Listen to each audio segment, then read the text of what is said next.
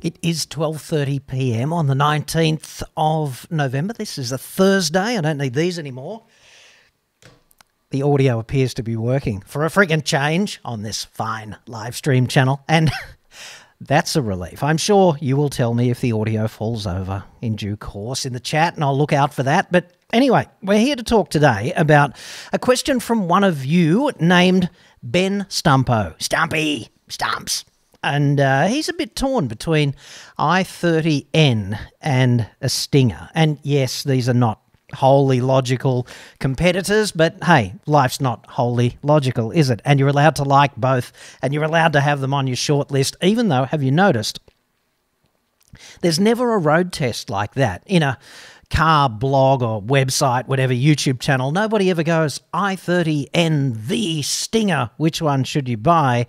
Even though some people end up with the kookiest cars on their shortlists. So we'll get into that in just a second. And after that, if you like, I'll just take some questions from you. Don't forget tonight at 8:30, a whole hour of Q&A with you live streaming. That's 8:30 p.m. Sydney time. If you've got the time and you'd like to, take a break from your family, or better still, give them that gift, which is the break from you. You can do that at 8:30 p.m. Tonight and ask me a few questions, and just be here for the chat generally, because one of the things I love about this live stream process is it's a real chance to interact with you in the way that you can't with a pre-recorded package, obviously. And I have done actual research today. What a dangerous precedent. 4 frigging pages of it. Like, Jesus, don't be expecting this every live stream. I had to get up at the crack of 11 to get this out in time. Before we get into Stinger versus i30N, I thought we might deal with a couple of pressing comments from you on the feed, on the comments feed on YouTube, okay? First, the Lorax. Now, I do have some time for someone who identifies with the Lorax, which, as far as I can see, was the world's first environmental activist novel for children, Dr. Seuss. Yes, teaching all those kids to be interested in books, obviously the precursor to literacy, which some people in our society do enjoy. It's 50-50 split in the comments feed, though. Have you ever noticed how illiterate people are unafraid to go near a keyboard? I don't understand that. Anyway, the Lorax asks this quite pertinent question. Are you this much of an annoying wanker in all these videos? Yeah, pretty much I am. This is in relation to a recent Don't Buy This Ford video. That might have been the Enduro one or the Mustang one, or Don't Buy Ford generally. I mean, it's all a blur in the past, okay? But I didn't think I hit the annoying wanker benchmark in any of those. I thought I was a bit below par there. So usually, the Lorax, I'm a bit more of an annoying wanker. He goes on to clarify, and no, I've never owned a Ford. The articulation of Australia is enough to put me off ever watching another. Like I care. Don't watch. There's no gun at your head with any of these mediums, right? TV, radio, online, this or that. Nobody puts a gun at your head and says, watch. When you switched speaking normally, it showed why people might watch any of them, but I can't deal with the other John. Fair enough, the Lorax. There are 2 Johns. There's Good John and Evil John, and obviously Evil John comes out and rocks and rolls from time to time on the channel, and I've got no control over that. We are a mixture, after all, aren't we? A bit of a mashup of different personalities, but, I'd strongly suggest, this is something I learned from a mentor of mine. If you're an old fart like me, you probably remember Clive Robertson. He was a sort of comedic genius, and I was fortunate enough to work with him on Radio 2UE extensively, and he became a mentor of sorts to me. And it became obvious after numerous conversations with Clive that, the audience is kind of split in between people who love you and people who hate you, and the enemy is therefore indifference. And some of the most loyal listeners, viewers, readers, whatever, are the ones who hate you, because people just aren't happy. At least some people just aren't happy unless they're outraged, unless they've got some outrage to express. He's such a bastard. When's he up next?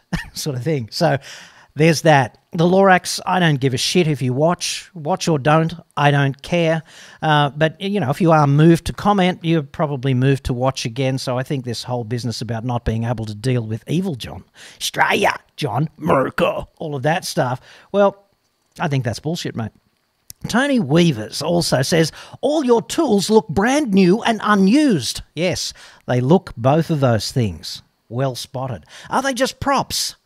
You may as well point with a shovel rather than a spanner. I can understand pointing with a ruler, but a spanner. Well, let us deal with these issues, okay?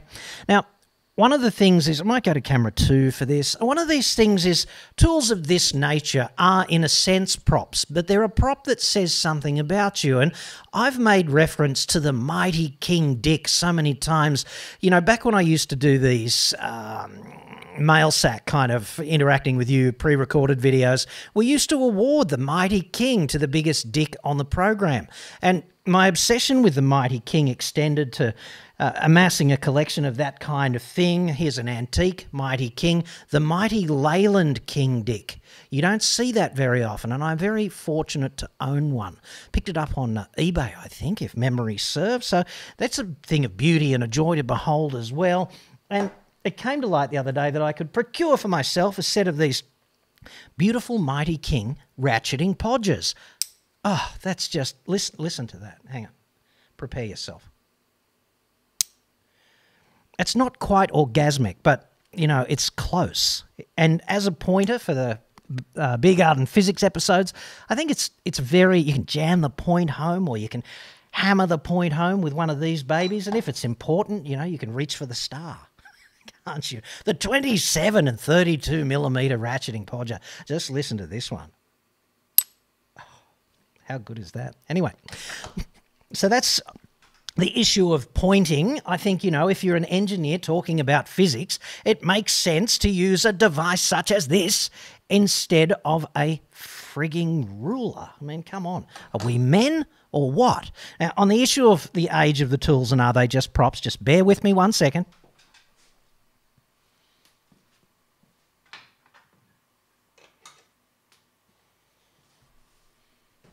Now, these have been there for donkey's years, ever since I reinvented the studio here. And I'd suggest to you, do these look like brand new and unused, whatever, the nut fucker and the mighty ball peen hammer? I mean, this ball peen hammer might as well have come out with the first friggin' fleet. Just had, you know, 10 new handles and 3 new heads in that time sort of thing. So, not just props, dude. Come on. Now, where were we? Let us deal with Stumps, Ben Stumpo. He says, my next car is going to be one of these two options, which would be Stinger or i30N. He goes on, but I'm a bit stuck as to which to proceed with. I have aspects I love and loathe, but promised myself I will wear my big boy pants and suck it up during ownership about both cars. This is so important, right? So important, because there's no perfect car. It's just like being married, okay? And I've been married, I don't know, 6 or 7 times, something like that. And you really have to just embrace the positives, don't you? And you have to learn to tolerate the negatives. And this is the case with every relationship. Relationship with the car, relationship with the boss, relationship with the boss's secretary, okay? She's hot and she's up for it anytime, anywhere. She's the girl who can't say no, perhaps. But, you know, you might just ruin your life as a result. So you got to tolerate the negatives and embrace the positives. Same with the car. So, Stumpo, I am absolutely on board with you there. So that's good. The question I've got is, what logical process arrives somebody at the point where they've got a short list of 2 cars and one's a Stinger and one's an i30N? Because they're just not logical competitors, are they? And I guess that's because life's not logical, and you're allowed to love 2 different cars, 2 very different cars. You're allowed to be enamored differently, you know, and the 2 cars don't have to conform to the same VFACT segment or something like that. So with that in mind, let's deal with these specific questions from Stumpo. And he says, that said, my questions to you are, do you think there will be good negotiation opportunities on a manual i30N once the DCT is unleashed in Oz? Okay, so i30N is about to come out in dual clutch transmission form. It's been 6-speed manual to date, and I think a lot of people are hanging out for the DCT, frankly. And typically this is because they're in a relationship in which the other party to this relationship is not that enamoured of performance cars and doesn't really want to drive a manual. So the DCT is going to come in handy there. And so there's that, okay? A lot of people are going to queue up to buy the DCT, and it's really going to depend on what the stock levels are like. So if Hyundai runs down the stock levels of i30N manuals and pumps up the DCT, then negotiation opportunities on the manual might not be that profound, okay? But if there's a few manuals sitting around in dealerships and the DCT has a queue of wannabe buyers over the horizon, you know, take a number and we'll get to you sort of thing, then yeah, if you want a manual and it is in stock and everyone else wants a DCT, right at that moment when demand for the manual has sort of plummeted, then I think you could be in a good position to negotiate a suitable price on the manual. Ben goes on and says, do you think there will be at least a reasonable market of drivers wanting manual i30N once the DCTs are an option? Yeah, I think demand for the manual i30N is going to kind of continue unabated. You have to be a particular kind of animal to want that car.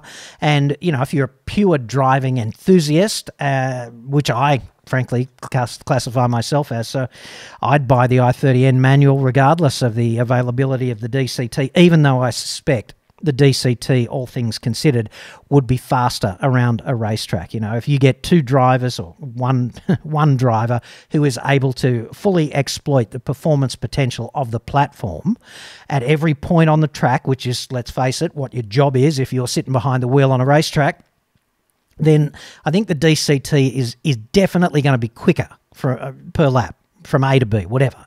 All right. And that's simply because you're not going to lose any time changing, because the changes are just lightning fast. It's what DCTs do best, right? So there's all of that to consider. But yeah, there's going to be a reasonable market of drivers. And Ben goes on and says, or if resale value was a consideration, DCT would be the only option. No, I don't see that. I think there's going to be resale demand for roughly equally. Once the market gets saturated for DCTs, there'll be whatever proportion of DCTs out there, and it might ultimately be a bigger seller than the manual. I don't know. But in any case, the manual is going to have a market in the used domain, and I don't think there'll be any difference in the depreciation as a percentage, right? Provided the DCT lives up to all expectations. Ben goes on and says, do you think the DCT will rock compared to the manual, or will the manual be the only way to get the most out of the performance aspects of the i30N? Well, in addition to what I just said about the DCT probably being quicker around a racetrack, there is something about the tactile aspect of driving one of these cars, you know. So if it's got a rock, then you have to love using it. And I've got to say, that manual is superb, particularly the rev matching, right? If you want to turn the rev matching off, you can do that and heel and toe the old way. But, you know, the rev matching is so good. It's silk in that car, and it's incredible fun to do that around a racetrack or a favourite piece of twisty road. And, you know, with the bimodal exhaust and the crackle, it's just awesome. So DCT, quicker, manual, for me at least, more fun. Okay. Ben goes on and says, if you had the funds to choose either car, would you still pursue the i30N, or is it a no-brainer and the Stinger GT every day of the week? And he says, yes, I am aware of the vast cost difference of both cars.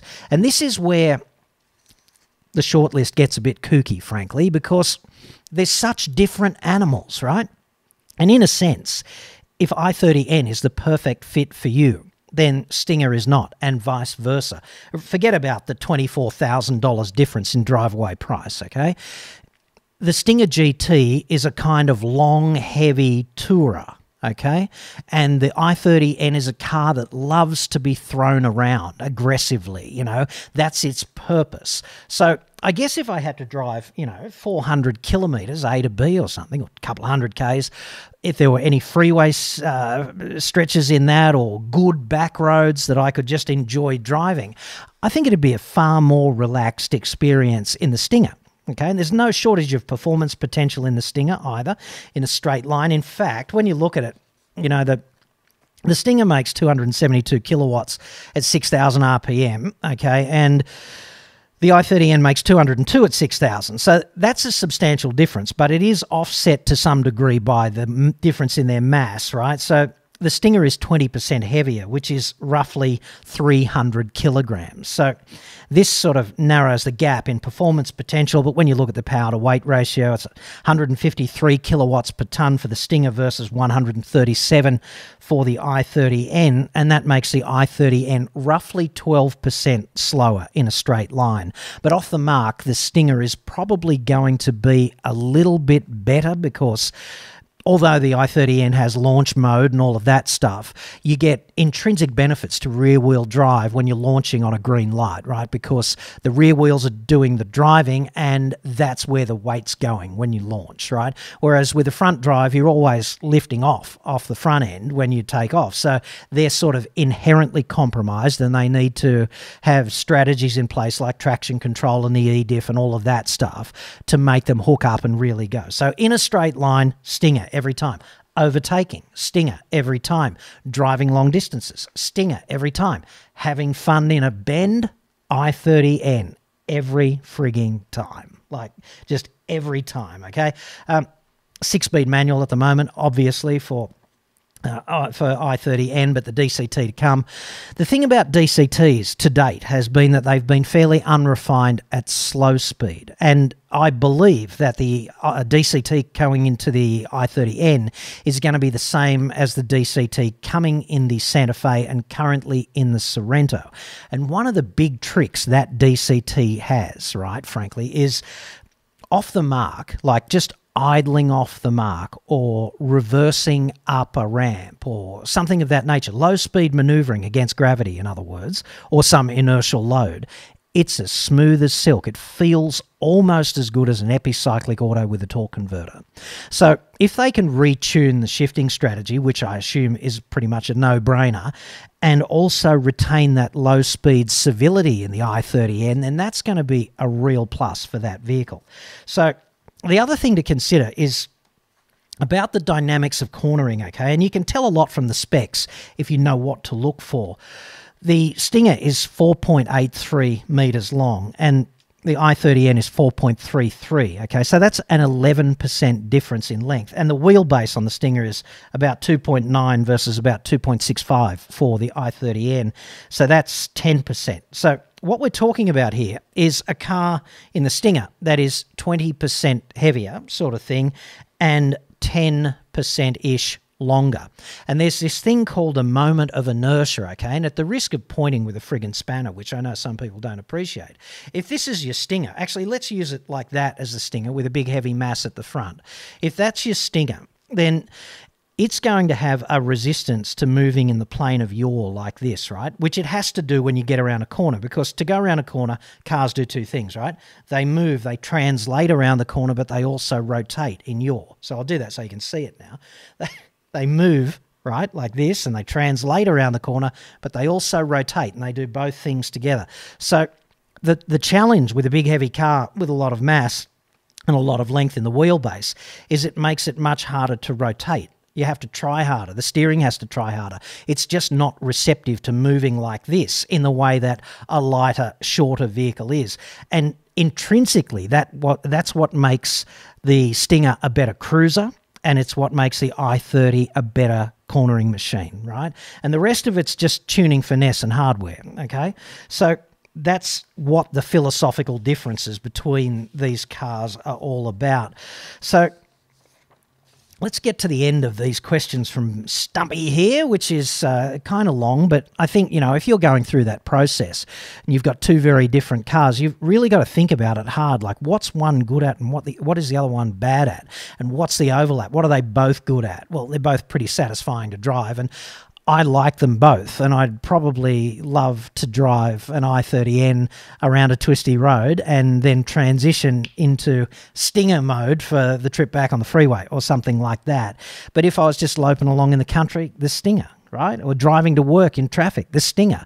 The other thing about the wheelbase, of course, is you get more cabin space. So if you've got to put other people in the car, that means more leg room for them. So there's these kinds of considerations as well, which are not exactly red-blooded performance-enjoying considerations, but they also matter if you're putting somebody else in that vehicle and inflicting your driving on them, right? So Ben says, assuming parameters that can be controlled are similar, which car between the two do you feel would be easier to find a buyer for when it comes to parting with it? Look, in the used market, there's always going to be a market for credible performance cars, and you'll just get a different kind of buyer who wants the Stinger and a different kind of buyer who wants the i30N, and they're both niche vehicles, right? So not everyone is going to be happy with it, but you'll find someone who is, you know.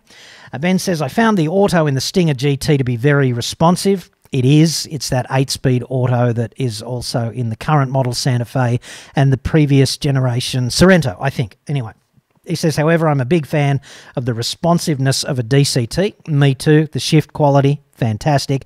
And if you do go for the DCT, I think you'll be impressed with the refinement at low speeds, which has previously not been much of a thing with DCTs, frankly. So I think we've covered off the transmissions, and Ben goes on and says, I apologise in advance if this is still too challenging to provide reasonable answers to, i.e. if trying to compare these two different vehicles is an unreasonable request. Stumps. No, that's not unreasonable at all, Stumps. And, you know, it's not exactly I can't decide between a Yaris and a Land Cruiser. They're both performance cars. They both feel good to drive. If you're a driving enthusiast, you could love them each, but for different reasons, right? And I think you've just got to go down both of those bridges and imagine what life is going to be like in each one and which version of that life ultimately is better. I mean, that's how I'd do it anyway. So with that in mind, let's go over to you for a little while now and answer some questions that have been coming through in the chat from you. So CV says, my local Holden dealer's signs have just come down and new Hyundai signs put up. Sign of the times. Yeah, that happens a lot. That's happening a great deal now. See, one of the hard things about being a car dealer, and hey, I'm no apologist for dealers, they're ambush predators, I often say, and they are, but, you know, they got a huge investment in CI, right? Corporate identity. So they've got to do all of this branding and fit out of their premises, which is just horrendously expensive. And let's not forget the real estate itself generally is a huge investment. So it's got me stuffed why there's not a much better online procurement service than going to a frigging car dealership. And the reason is, of course, that they want you there so that they can get you face to face and sign you up and use every coercive tactic. And let's face it, with an ambush predator, the key thing is for you to stand on the X. And it's a lot easier to paint the X on a physical piece of real estate, no matter how expensive it is to set up. So in the online shopping domain, right, you've got this terrible problem for online sellers that they call cart abandonment, right? So somebody goes shopping online and they fill up their shopping cart with this and that. They have a fantasy shop and then they just drop it and leave it behind. So there's all these shopping carts full of stuff that represents a profit to whatever business, and it's just never capitalized on, right? So there's that. And I guess that's why it makes sense for a car dealer to spend so much money on the real estate. But hey, it's not a cheap experiment at all for them to change a Holden site to a Hyundai site or a Mitsubishi site, whatever. It's hugely expensive, and then they've got to make it pay. And right now, of course, the market is saturated with supply limitation. So it's great to have somebody come in and say, yeah, I'll take one, I'll take that. If the dealer is saying, we can't supply it until February, they can stitch you up. They can sign a contract with you and you can be locked in. But nobody gets paid until you sit behind the wheel of that car and just, you know, drive off into the sunset. So this is part of the underlying commercial reality. You know, you see those signs changing, that costs heaps. Travis Hastings says, unless... oh, no, that's not really one that we want to read. That's just a bit of a comment between punter v punter there. Dean Cass says, your thoughts on Boris Johnson's announcement yesterday saying that all petrol, diesel and hybrid cars will be banned in the UK from 2030. Okay. I have been getting a lot of questions of that nature. And the bottom line there is, exactly how are they going to make that happen, right? Because currently there's not the supply chain to service a market like the UK with exclusively alternative fueled vehicles, okay? So there's that. And the other thing is promises that exceed the electoral term. They're pretty easy to sort of write out, aren't they? They're pretty easy to edit down the track when it becomes obvious that the next government or the next 3 governments' time, whatever, they can't honour that promise. Maybe they've changed sides as well. You know, they might have had half time and had to switch sides, and instead of the Tories it can be whatever, you know, and the next government could be philosophically opposed to that. So what I'd suggest is it's really easy to make promises of this nature and then for them to be trivialised and written away. I remember famously the minister at the time, Paul Fletcher it was, made an announcement. He stood in front of the Australian public and said, by whatever date, which is long past, it will be possible for Australian car buyers to buy new vehicles independently from overseas. And of course, this gave the Federal Chamber of Automotive Industry multiple heart attacks, okay? They were rushed to the nearest emergency department and unfortunately their life was saved, and they went on to lobby the government very convincingly indeed, which is what their job is. They're the grubbiest anti-consumer lobby group I can think of in the automotive domain. And essentially, they got the minister to reverse his position on that, and then the narrative was that, oh, well, after due consideration, that he couldn't really do that, and it all just sunk to the bottom of the Marianas frigging trench. And it wasn't a speculation from the minister. It wasn't like, we'll look into this and my objective is to allow this to happen, right? It wasn't that at all. It was, I promise that we will do this by then. It was a concrete promise in the time domain, a commitment to a particular course of action, and the rug just went like this, and the idea was banished. It was retroactively deleted from the record. The minister would never engage you in conversation about it now, right? So I'd suggest this kind of thing could happen easily to this ban. It's like really easy for Volvo to say, we will banish road death in our vehicles by this date, right? It's easy to say that. It was easy for Volkswagen to say, we will be the world's #1 car manufacturer by 2018. But, you know, it's easy to make the promises. It's really hard to come good with them. And I really don't see it happening because alternative fuel vehicles are so expensive now, right? And there's not the supply volume, and 9 years is not that long. I mean, look at what's happened with hybrids. 25 years worth of hybrids and hybrids on Shitsville roads, okay? And 1 in 35 vehicles sold today is a hybrid, okay? That's without any government incentivization. And, you know, electric vehicles, 25 years' time, might be 1 in 35, might be 1 in 20 if we're lucky. But I don't see a future being more electrified than that unless something radical and unforeseen happens, which could always be the case. But, you know, call me a pragmatist. I'm not seeing it, and I'm seeing some sort of immense backpedaling from the UK in about 2028 or 2029. Keith says, I went car hunting over the last 2 days. Can't find one. Dealers all suffer from split personality. Great when you go in, but when you won't give in 2K deposit on a car that doesn't exist, they get all unease. I don't know what unease is, but I can infer what that means. Yeah, they do. Look, the thing about car dealers is if they can't supply the car, don't commit to buying it. My default advice is don't commit, because supply will ease up in Q1 or Q2 of next year, and something better might come along, you know, or there might be some massive price reduction or whatever. But if you've signed a contract now and you are locked in to the state of play now, then that's bad for you in 2 or 3 months' time. If the situation changes dramatically, there's more competition, there's more discounting, you could have got a better price, there's a better competitor has been launched over the past 2 months or something. I don't see the advantage to you in locking yourself in now. What I see the advantage is to the dealer in being able to budget this much income on that date and not have to worry about that. I don't see it helping you, so I wouldn't lock myself in that manner if I were you. James Barry says, what's your thoughts on Nadal Stello's reviews on Cars Guide? Bit sick of all their videos and presenters have to watch them to see what car actually looks like without dealing with the vultures. Well, my take, I haven't really looked at Nadal's videos, frankly, but my take on all car reviews in Australia is that they're bad, okay? Like, they're bad because, and I don't blame the presenters so much, okay? I really don't, because what publishers have done is they've invested in a budget for video production, but they haven't trained their presenters. They haven't given them broadcast experience on TV or radio, right? And if you're lucky enough to have done a lot of that, as I have, then you get that experience at the coalface, right?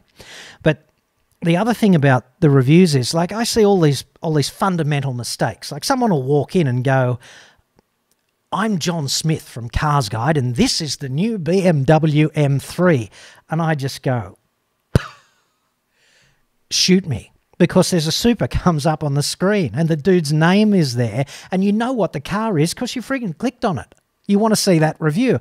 And there's this golden rule in video production, broadcast, whatever, is to move the story forward. Like, reach out through the glass teat, grab your reader by the lapels, your viewer, whatever, and pull them in like this, and don't allow them to break your grasp on them by moving the story forward, right? And I don't see that happening.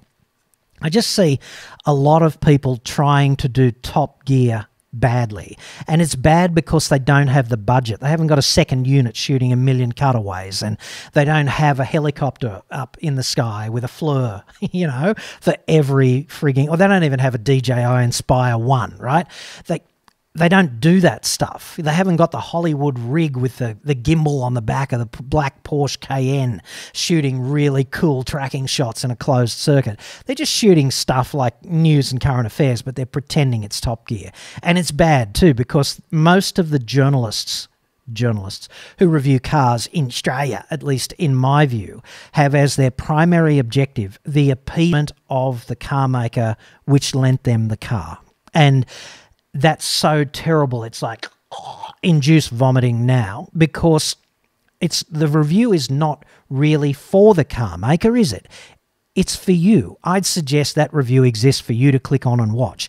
And unless its construction is absolutely from the ground up oriented to you out there in the audience, that review is a nauseating fail. And this is one of the reasons, frankly, why the car industry can't stand me. It's because I talk to you and I tell you exactly what I think. And I'm not suggesting that I'm just some voice in the wilderness doing that. There are probably other people doing that as well. Scotty Kilmer does a pretty good job of that in the United States. He's moved to Tennessee now, many of you have told me. But I kind of like Scotty's attitude. He's not afraid to call Mercedes-Benz the endless money pit that it is. And Jason Fenske does a pretty good job as well in Engineering Explained, for example. The dudes at the Fast Lane, TfL, right? They bought the cheapest Land Rover Defender, and then they drove it like 167 miles and it shat itself. And there's this litany of it shitting itself, right? And they're unafraid to detail that in a responsible way. And I kind of dig that, you know, because these dudes are putting you first. They're authentically relating actual experiences to you, and they don't give a shit what the car maker thinks of what they say. And frankly, for the information ecosystem to be healthier, what we need to do is we need to have more reviews like that, more people telling you what they actually think, and preferably people with vast industry experience and some kind of qualifications so that they can appreciate the nuances of the machine, right? And that's sadly lacking in a lot of motoring journalists as well. They just like driving new cars every week, but they don't know very much about the industry and they don't know very much about the machine itself, except how it drives around corners. And frankly, that's not enough. So do you get the feeling like this might be a soapbox topic for me? I think it probably is. We should move on now. Brogues01. No, that looks like just a piece of conversation. Tone now. I haven't heard from Tone for a while, or I haven't seen him randomly pop up in the chat. He says, channels dealing with older cars tend to have way better production values than many new car review channels. Mighty Car Mods and Motoring Box spring to mind. Yeah, that's absolutely true as well. Marty and Moog do a fantastic job on Mighty Car Mods in particular, and they both have a background, as I understand it, in TV production. Like, according to Moog, I've spoken to Moog twice. I interviewed him once on Radio 2UE, and I met him once at a YouTube function, and Marty, and really nice guys. And he did mention to me that they had a background in TV production. And the other thing is they've turned what used to be, at least in Australia, a staple, which would be dudes and their mates just mucking around with cars in the driveway at home, in the shed sort of thing. They've turned that into an art form, and it's a really good formula because we can all relate to that. Maybe it's not cars, maybe it's construction in the shed, or maybe it's something that you do. Maybe it's welding or turning or milling or whatever it is, but there's always been dudes getting together at the weekend mucking around with stuff, okay? And the stuff just happens to be cars in the case of Mighty Car Mods. And there's this voracious appetite for people to put bigger turbos on WRXs and slam a Forester and improve its handling and do all of that stuff. And Marty and Moog have just tapped into that in the way that Street Machine probably should have done 10 or 15 years earlier if they'd wanted to maintain their position of marketplace domination. I mean, Marty and Moog are so frigging popular, frankly, that they don't need to go on TV, or they don't need to do anything else like that. They haven't got to publish any printed property. They've just got an epic audience that a TV would envy. You know, they're kind of like the Joe Rogan experience of Australian automotive YouTubers, right? If you haven't seen Mighty Car Mods, check it out because it is really good. And one of the things about it being really good is that Marty and Moog, the Marty and Moog that you see on screen, are actually the Marty and Moog that you meet when you meet them in person, which is totally unlike meeting some news and current affairs. I hesitate to call them celebrities, but, you know, it's totally unlike meeting someone who's actually got a bit of a platform on TV. So there's that. Peter Ossie now says, hi, John, you mentioned electric cars and kits. Scotty mentioned a Chinese electric car for just $7,000 US. Have you seen an electric car as cheap as this? After taxes and charges would be about 60,000 bucks Australian. Yeah, look, I think there is some exciting sort of cheap electric car developments to come out of China. They appear to be working on that. I did a report a couple of weeks ago about designing the perfect EV. I called it the Chitois just because it was, you know, a pretty nasty car that just takes you a short distance for the domestic running around, right? You could charge it fast, you could leave it outside, birds could crap on it, you wouldn't care, okay? And hey, many of you have let me know that the Chinese are already doing that. So that could be quite interesting, and that could be a way to get proliferation of EVs. If they were economically rational as a second car, maybe $4,000 or $5,000 more than a comparable brand new internal combustion car, I could see people justifying that level of economic irrationality, okay? But this current Gulf, which is about $25,000 or more, internal combustion versus EV equivalent, that's very hard to swallow, impossible to swallow if you are not a full-on EV zealot, I think, you know. And it's and this is absolutely the differential diagnosis. The confirmation of that is when you look at the sales figures. The sales figures of EVs are low everywhere where there is not massive government support, and it's because the price premium is economically irrational. But they are good to drive, no doubt about that. They're good for pollution in our cities. And let's not forget, air pollution kills 2.5 times more people than car crashes. It's a serious problem. And also they're good for energy security in our nation, which is also a serious threat to our national security. Much more of a serious threat, I think, than things like terrorism, which does seem to receive well above its weight in terms of support and exposure. So there's that. Michael Anthony now says, hi, John, I've been looking at a Volkswagen Golf R 7.5. At one point, the prices were in the high $50,000 mark. Now they're as high as nearly 70 grand. Why is this? The price of used cars has spiked, particularly late model used cars, and it's a consequence of the market, okay? When people cannot buy the new car that they want for the next 3 months because of the supply limitations that I talked about earlier, what do? Right? They turn to late model used cars. So this supply constraint in the new car domain has had a knock-on effect into the late model used car market, and it's pumped up the price. And what you're seeing there, I'd suggest, is mainly a consequence of that. So normal programming will probably resume there, like the price of used cars will fall in maybe the second or third quarter of next year. So spray liberally with 2020 FO, and we might not even need that in 6 weeks' time, which would be lovely. I think might have to upgrade to 21 FO because the first half could be almost but not quite as much fun as all of this year has been, but I certainly hope not. So there's that. Crisco Wally says, hi, John, what extra accessory is good to have, i.e. Windows weather shield?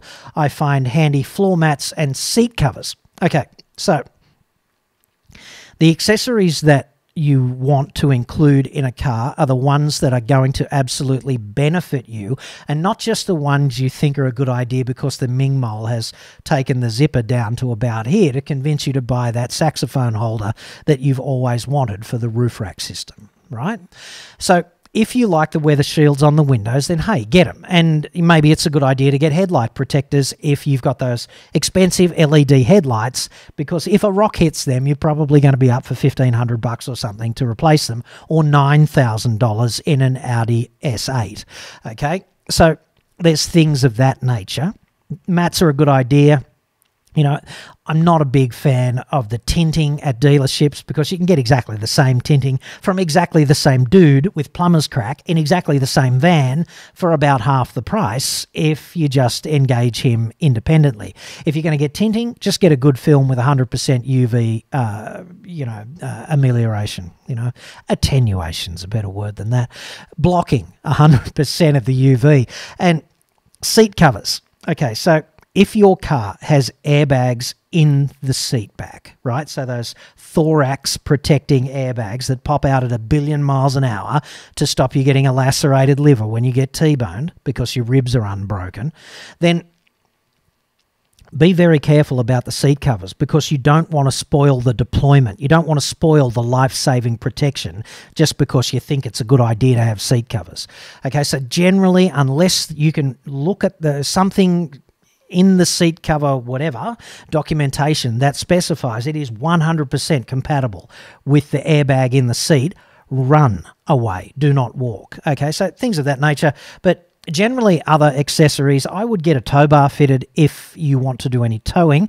I'd get the dealer to do that because generally plugging, when you fit a tow bar now, you also have to have a little ECU, electronic control unit, that plugs in, right, to the CAN bus so that when you plug in a trailer, the computer in the car goes, trailer plugged in.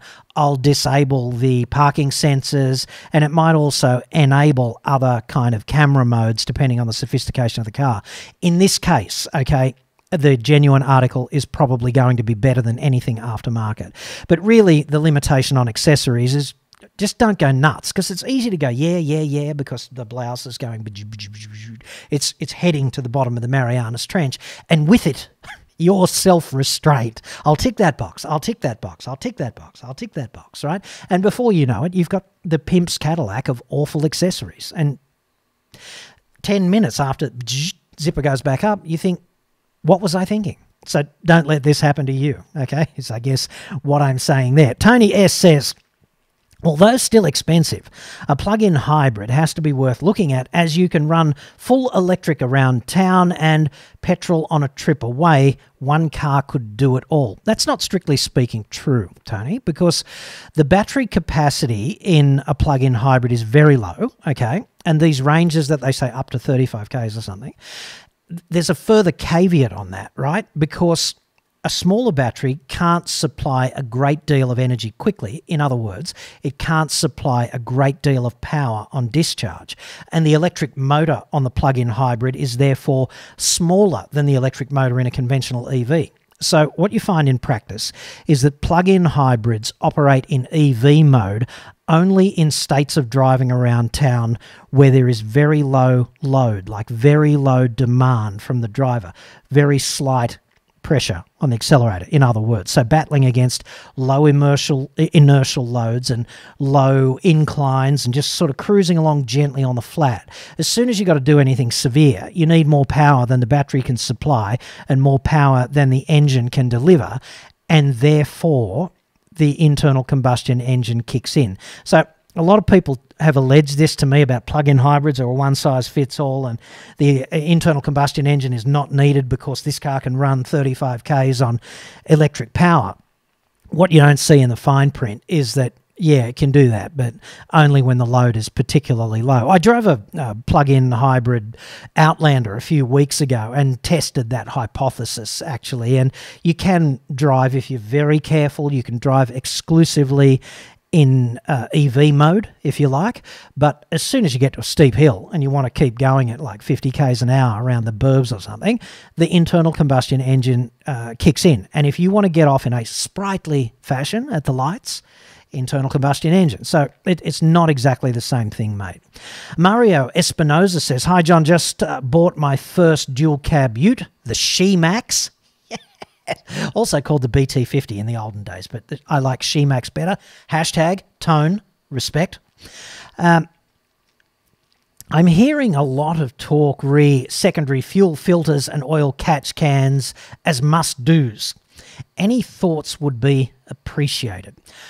Well, Mario, I don't think there's been enough time for that engine. It's like an evolution of that, whatever they call it, 4JJ, whatever, Isuzu engine, that 3-litre 4-cylinder engine.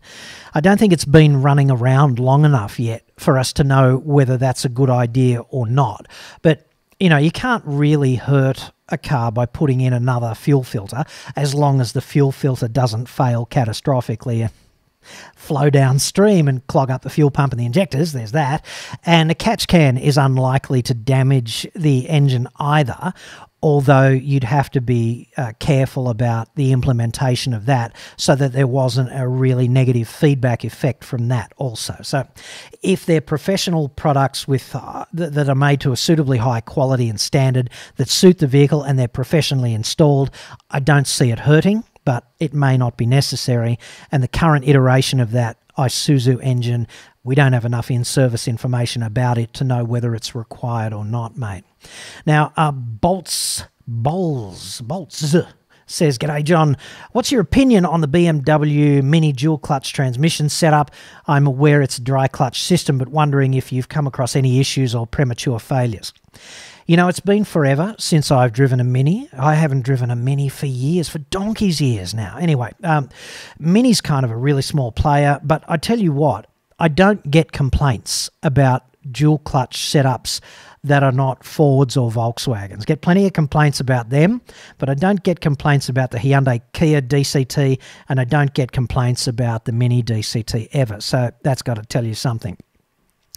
So I wish I had more concrete sort of feedback for you there, first-hand driving experience, but I tend to concentrate on mainstream brands, which, frankly, Mini is not. Now, where are we in the time domain? It's just about 20 minutes after 1. It's 1:18:07, plus about a 20-second delay if you're watching live. So we'll take another few of these questions. Don't forget, I will be back at 8:30 p.m, the regular Thursday slot, which is like 7 hours from now.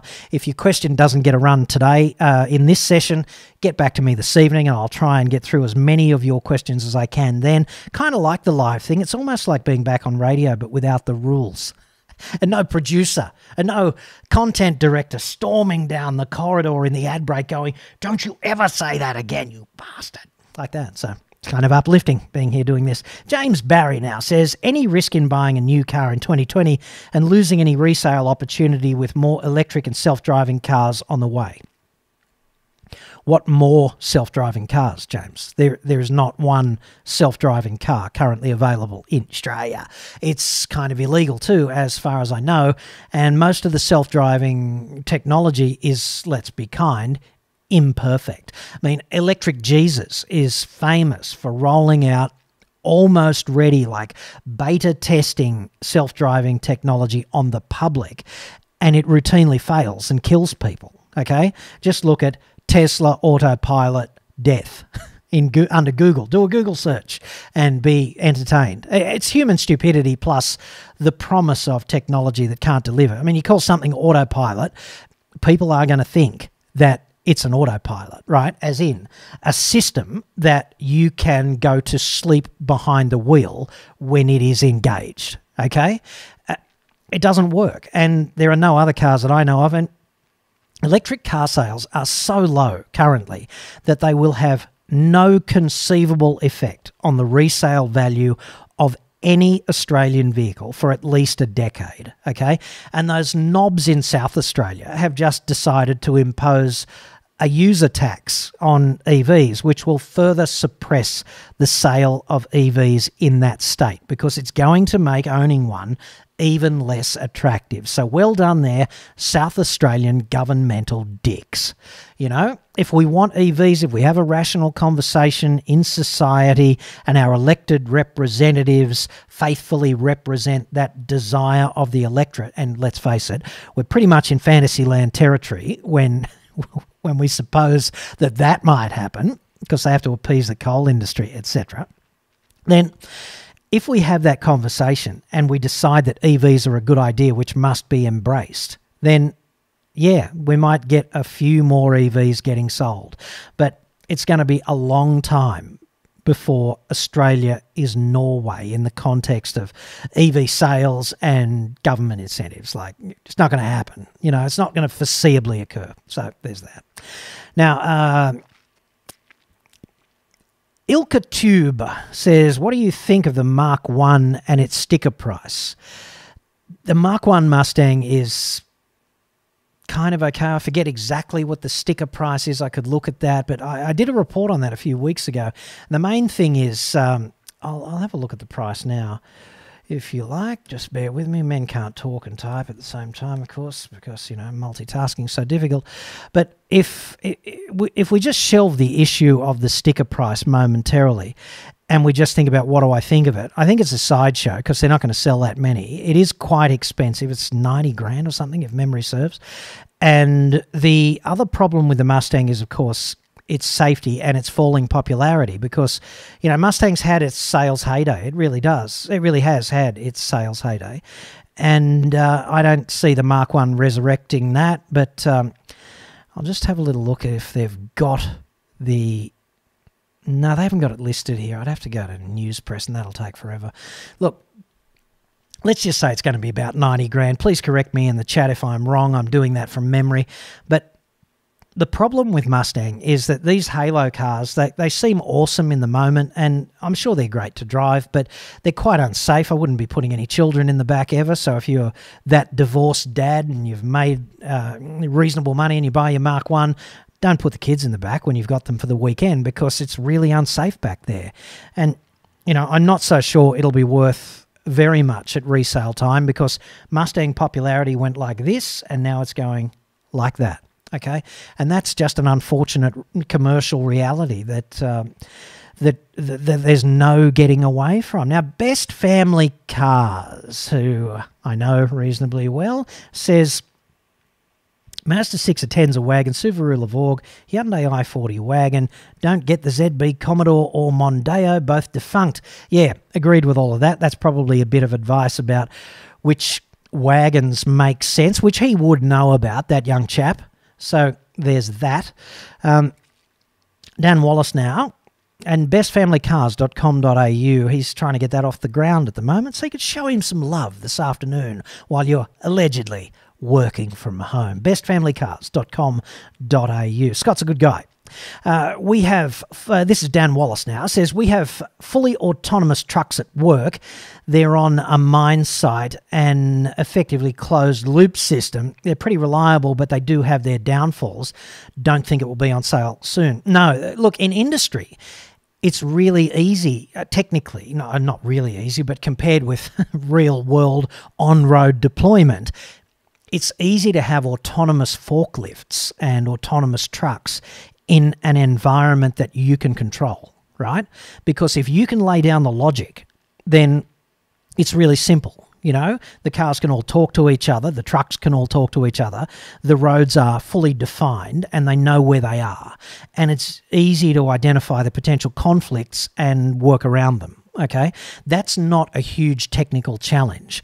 What's a huge technical challenge is to put an autonomous car on an imperfect road system that's not particularly well defined from a data point of view, and then mix it up with a whole bunch of cars that are being operated by completely unpredictable humans, right? That's an epic challenge, and it has not yet been solved. And and to my knowledge, it won't be solved anytime soon. So there's kind of that to consider. There are definite places for autonomy, and that the perfect example of autonomy is to go to a car factory like that dirty big fuck-off car factory in Ulsan where they make all their Hyundais, right? And it's just epic. It's like industry on an epic scale, right? I forget, we did a doco on that joint, and it's like they make a car every 5 seconds or something, 24/7. And the materials come in at one end, right? And every 5 or 6 seconds, a car pops out at the other end, which is a shipyard. So the end of the factory is the ship, right? And there's these teams of dudes, and all they do is they get in a minibus on the ship, and they come out, and 15 of them get in cars, and they drive them up onto the ship and get back in the minibus. And they do that all day long for like 8 hours. But the perfect example of autonomy is to watch many of the steps in the car production process. And the only thing you find is that in the autonomous sections of the production line, people don't go there, right? The robots know exactly where everything is, and bits move and all this shit happens, and it's quite complex. And it's oddly macabre to watch too. It's like it's like a deleted sort of scene from Terminator, whatever. You know, it's pretty cool to watch. And autonomy is easy in that environment because it's so well defined. And I've spent cumulatively hours looking at cars being produced in places like that, and I've never seen a single hiccup, although I'm sure they do have them. So the more tightly defined you can make a process and the geography in which that process occurs, the easier it is to automate, right? And the problem with taking automation out onto the road is that it's so hard to define all of the bits. Like, it's impossible. We don't have computers that smart. We don't have programmers that smart. You know, the first time can you imagine the first time a robot car actually kills an innocent person, right? Or how do you define the logic of who's going to die when there's an alternative? How do you do that? I don't know.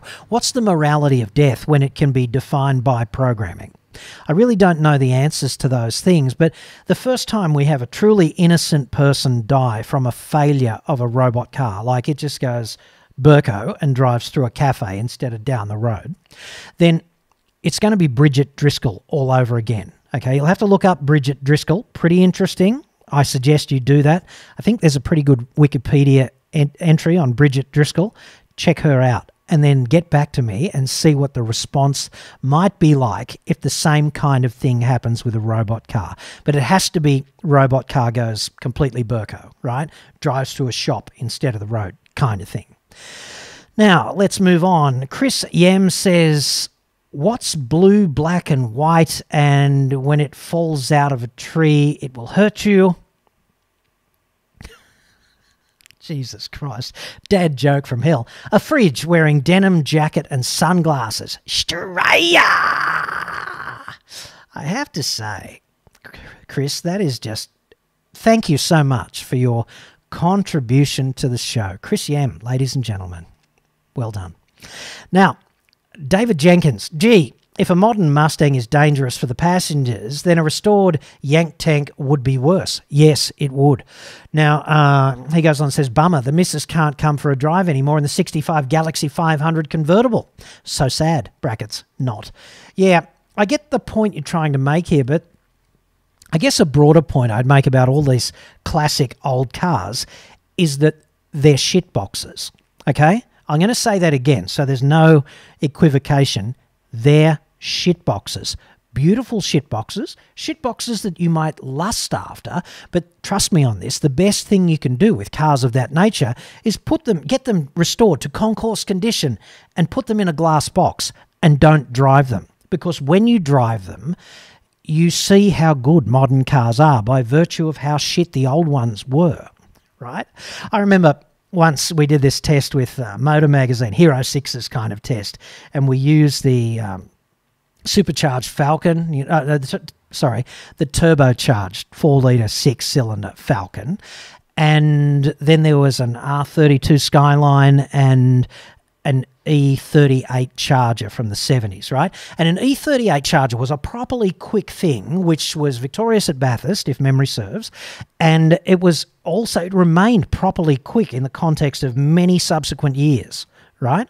So the bottom line there is that on that test, this was a punter's car, right? So he had lovingly restored this E38 Charger, and I hate driving the punter's car, right? Because what if you bend it? What if something happens, you know? I don't know. A wombat runs out and you collect it and you upend the car. You know, you just impregnate everything rearwards from the radiator with wombat, right? I hate driving the punter's car. Anyway, and he was so keen to get me to drive it. John, drive it like this. And I got in it finally and drove it around Mount Macedon in Victoria. And it was awful. You know, the wheel was about this big, seemingly, and it was offset I can't remember what way, and the pedals were offset in relation to the seat as well. So you're kind of holding the wheel here and putting your feet over here on the pedals, and at the same time as sitting in the seat here.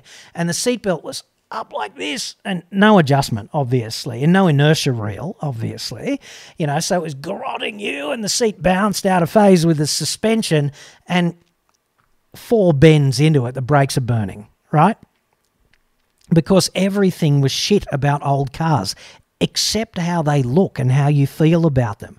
They're beautiful, don't get me wrong, and I totally respect and admire the hard work and literally blood, sweat and tears that goes into, you know, doing any of the restoration of old cars, right? I get that. I'm just saying that the driving is emphatically crap. That's just kind of how it is.